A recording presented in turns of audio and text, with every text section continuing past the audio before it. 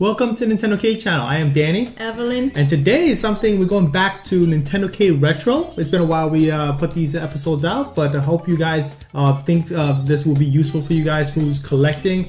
We had a lot of questions over time of how do we protect our games. So if you watch our game room tour, I have a pretty decent sized collection for collecting for over 8 years now. And one of the key things of having a collection is how to keep them in minty or mint condition. Right, to protect them because they are, because when it comes to retro, they become more expensive.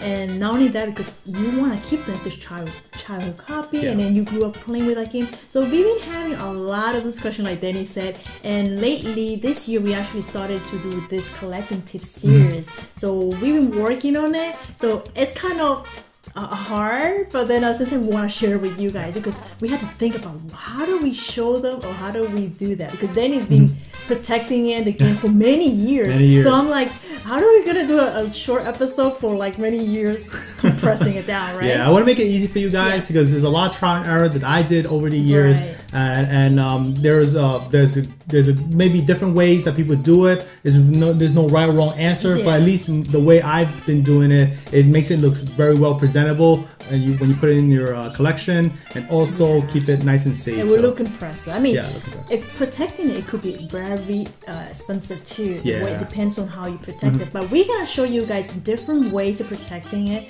and it could be the ultimate way, or also a cheaper way to protect your collection. All right, so we'll get right to the games. Now this is going to be a little interesting because there's a variety of ways to do it. I'm going to start with the Nintendo Entertainment System, or the NES. This I have here is one of my proud pieces in the collection. It's also my child copy. It's Super Mario Bros. 3, one of the best games on the NES, of course. It was signed by Don James, but that's more reason enough to protect it. Yeah. So the reason I use this one, this is actually a very high quality way to protect your games on the NES, because it covers from top to bottom, all sides, and the thing is, it has this glossy plastic finish, so it does make your game shine. Like, just like if you first bought your game from the store and it has this shine look when you have the wrap around it, like from the factory seal. So it still has that charm quality, but as you take it off the shelf, you won't manhandle it and damage the box itself. Right, because back then the retro games, a lot of them is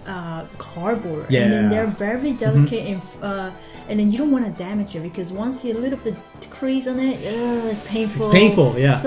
So they do come in different sizes. We're gonna show you guys all the different sizes of games. And they do come like so I'm just gonna show you. This is actually how they come in. So they're flattened out. They do have pre-perforated, I guess how you call it, where you could fold it. I'm gonna demonstrate for you very quickly. So I'm gonna go with the one of the games that actually needs protection. So just fold it out. It comes in just like a box. Self-explanatory, guys. This is Super Metroid. Again, one of the great games on the Super Nintendo. I recommend this one highly. So I got this some time ago, but never got a chance to protect it. So literally, you fold it out, you slide it in. Ta-da! And that's as simple as that. And you see the difference here? It looks really nice and shiny, glossy, like it's in great condition. I mean, even if the game box is not that great, but when you look at it in this casing, it looks fantastic. So another example, the same box, if you guys don't know, the Super Nintendo and the Nintendo 64, they both fit in the same box because the dimensions for the box itself is the same. So I have Ocarina of Time again. This is one of my cherished copy. It is my child as well, the collector's edition. I'm sure you guys seen the live stream, right?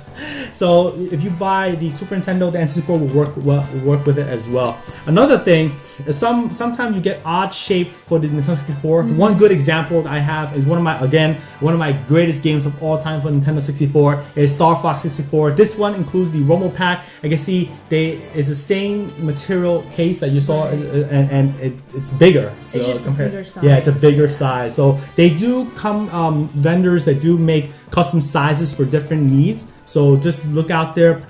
This video is not sponsored in any way. I just want to help you guys, what's out there. You never knew this is an option. Because many of you guys been always asking us, how do you protect this? how do you have so minty condition, and can you help us? It's many questions. So this video is because of you guys been asking for. We want to put it together for you guys. And a couple other ones that I want to show you is this unusual size for this is the Super Mario All Stars Limited Edition for the Nintendo Wii. It's a beautiful box, by the way, and thing is, this is a cardboard box, so it does get damaged pretty easy. It just keep in mind, I mean, even if you drop it, it will probably still damage it in some way, but at least it's much better than you handling by hand. You know, shelfware will damage your game as well. The corners, it gets damaged. So just be careful. It doesn't mean that you drop it, it'll be 100% protection here, but it does give it the upper edge instead of just leaving it the way it is without any protection. So that's another way to do it. Another example on the Wii, this is one of my bigger ones I have, is the Legend of Zelda Skyward Sword. This is made for this box here. This is a gorgeous game, by the way. Very underrated that many people didn't get to try out, but I definitely want to protect this one. It does include one of the harder to find Nintendo Wii controller in gold, and obviously the Triforce emblem there. It's awesome, man. It's the soundtrack. When it comes to Zelda and gold, yeah, this is pure gold, guys. I definitely have to protect it. And of course, getting off to the one of the bigger ones that I have in the collection. This is a nice one as well for the Nintendo Wii U. I know this is not a retro game, but I want to give you guys a look at some of the examples that are out there for the Wii U as well. This is the Legend of Zelda Wind Waker HD Ganondorf figure bundle. So you guys obviously know this is one of the more prized pieces in the collection. And also because the cardboard at this one, I remember it was so hard for you to find a very perfect condition. A lot of them, it comes ripped on the front. So Daniel's like, once he got a mint condition, he must buy. I had to put a box kit protector because these is a cutout, and if you just grabbed it there, that's it. It's gonna rip or crease, you name it, dent.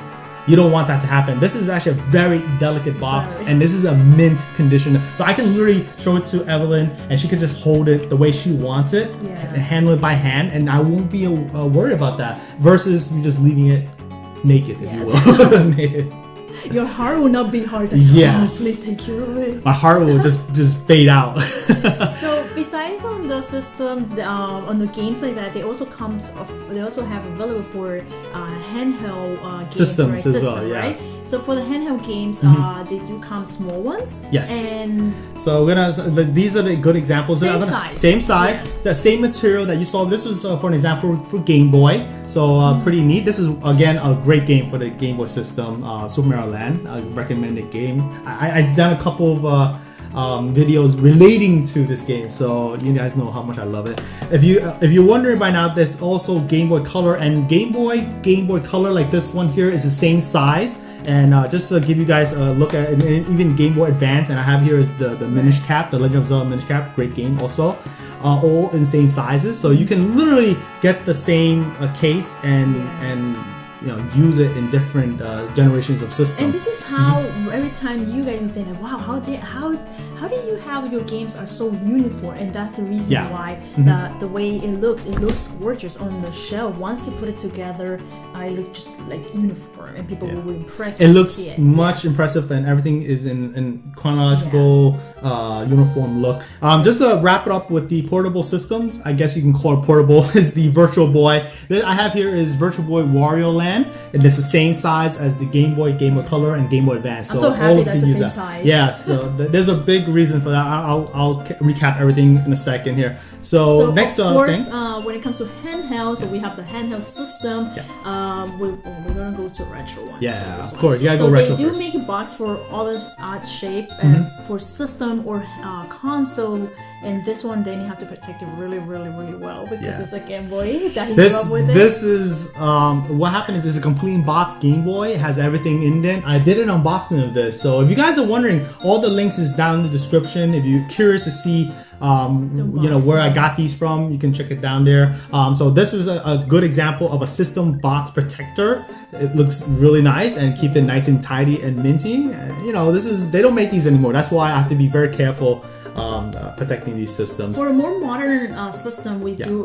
Benny wants to protect this one, Nintendo 3DS XL Super Smash Roll. Yes. Look how nice it is. So that's why a lot of them he just want to keep them protected like that. And also, I noticed that even if we put this one and we displayed it on top of the shelf or on the shelf, the dust does not get stuck on there, the plastic, right? These protectors, what's great about if you leave it naked, dust will accumulate pretty quick. But when these plastics are put onto the game itself, it kind of repels that dust. So dust is less of an issue when I ever put these together, because I realized over the year, I'm like, wow, it's like dust balls and behind the shelves with these games I stored up. But now I just do very minor dust cleaning, and I use a Swiffer. And that's my method. I mean, even if it's dust on top of this plastic, you could just wipe it and you have no problem. Right. But just think about it, if the dust is on top of its system itself, like the box art itself, you want to wipe it.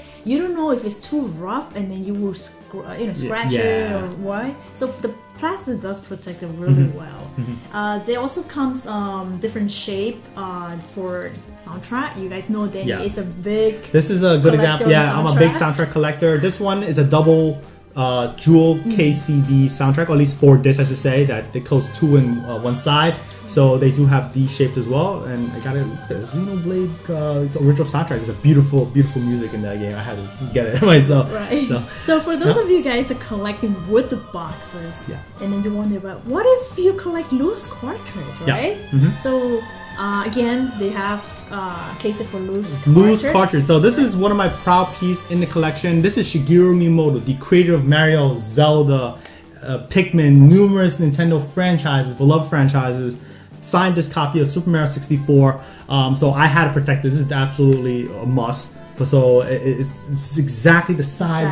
Same. They come in NES, Super NES, and this is a good example for the Nintendo 64 cartridge. Just the cartridge itself. You're a cartridge collector, this is a good option for you as well. So now we move on to the least expensive. Because I know this could be a little bit pricey, but I guess you just have to budget which one you prefer, right? I do mix and match depending on I feel the value of things, or how much I want to protect, or maybe something is not an option. So that's what we have to get a little creative here. So I'll leave it for Evelyn on this. All right. So how about games, right? So we found it's all about the games. That, we found out that these DVD sleeves, right? They do protect the game, and then you use them a lot. And the reason why I left this for last, because we use them for different type of games. I'll give you an example. So it comes a pack of 100. Pack of 100, and it's very more affordable. It's really inexpensive, guys. So this is a great way to, if you got the reason why I recommend this one, I put it more towards the obviously the DVD games, because I have hundreds and hundreds of GameCube and Wii U games. Just an example. So I'm going to show you guys a couple of them right here. I have Super Mario Sunshine, and you see what's great about it is it gives you the same quality of look from the hard cases that we just saw earlier with the DVD cases. So and what's great about it, it's resealable. So I want to take one out, just an example. I pull it out, and you can see you can pull it out. It's just a soft plastic. It's more like a cellophane material. So just to let you guys know. And it fits perfectly. Fits perfectly, and you finish playing with it, you just reseal it with the resealable tape right there. So that's great about that. Another example here, it does fit for the Wii U as well. I have The Legend of Zelda Breath of the Wild. No, it's not a Nintendo Switch game only, guys. It's also on the Wii U. Yes, and it's a very playable version. So many people don't know that. There's no excuse if you don't have a Nintendo Switch. I can't play it. No, you can play for the Wii U. Another good example is this one here. This is a hefty one. This is Metroid Prime Trilogy for the Nintendo Wii. One of my proud pieces, because they had the compilation of all the Metroid Primes of past, and on the GameCube as well. On this compilation, it's really neat. It's a steel book, and it still holds it really well and well protected. So, and it has a shiny effect onto it. You guys can take a look at that, right? If you guys are wondering as well, I also use the same cover, the DVDs for I should say not Game Boy, Nintendo DS cases. They're a little bit thicker. But the thing is, the reason why I say thicker, there's other reasons why I said that. I'm gonna cover that in a second. So what I do is I put the game just like the games you just saw earlier for the Wii U and GameCube.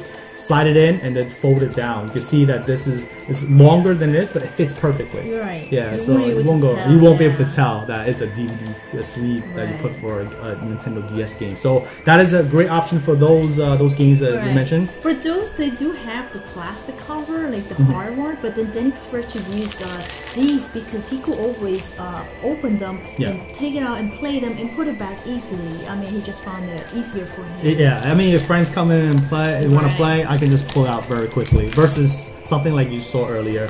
So for talking about this plastic, they do have a size for the NES and CD, and it do comes in a pack of 100. And the reason why is because what if you're collecting an NES game and can't collect the whole complete box, right? Yeah. And then you have a loose cartridge, and this is the reason why we use them. So Danny does have this game. I kept it in the dust cover. It's just a habit. Yeah. But this obviously, I have DuckTales 2. Loose card only. This is one of the most expensive games that I have in a collection for the NES, and it's one of the rare ones in the library itself. Very proud to have it, by the way. I love DuckTales, and I want to protect it, but this is without breaking the bank too much. This is a great way. This is, like Evelyn said, made specifically for the NES cartridge. It's like a DVD sleeve, but the fold is right there. You can see it from the back side. So, and it looks gorgeous on the shelf as well. And you could fit in here. It can fit in the dust cover if you're wondering, oh, can I put it in the dust cover? I mean, you don't have to. It's already covered here. Leave it like that and put it in the shelf. Either way, it works well. Other example is this is the CD sleeve or NES sleeve. So obviously I have here is a Club Nintendo Mario Kart 8 original soundtrack. This is actually an import from Japan. Quite expensive, by the way, but I remember getting it back in the day. The game is a phenomenal soundtrack, of course. So looks really gorgeous. You can also just peel it out, play the music, and put it back together, and you'll be okay. And the same cover, just continuing with the trend here. It also works with the Nintendo 3DS covers as well. So this is the Super Smash Bros. For the Nintendo 3DS. Great game, by the way. The reason why I want to protect this one personally is because it was signed by Bill Trinen, one of the people who are involved in Nintendo, working with Shigeru Miyamoto over the years with E3. That's how I got familiar with that. I gotta protect this copy. So this is one of my proud pieces there. So this is why I gotta protect. Well, I hope you guys found this whole entire video informative and helpful in some way. There's no right or wrong way to collect and protect your games. We discussed two ways. One's the ultimate, if you have a bigger budget, or if you're someone that don't want to spend too much, don't want to break the bank, then the cellophane or the DVD sleeves or the NES CD sleeves are the best way to go for. And we still discovering ways to use everything we have to cover all kinds of shapes and sizes out there for the collecting world, because I'm still games coming in like these odd shapes, super long, super tall, special edition. What it comes may be, that's why we have two options available there, and you won't go wrong with this. So I hope you guys enjoy this episode. Please give us a thumbs up if you enjoyed. So consider subscribing to NintendoCade. That's always helpful. Don't forget to hit the bell button so you get all the notifications of our upcoming episodes and live stream coming your way. I'm Danny, Evelyn, at the NintendoCade channel. Thanks for watching, and we'll catch you again soon.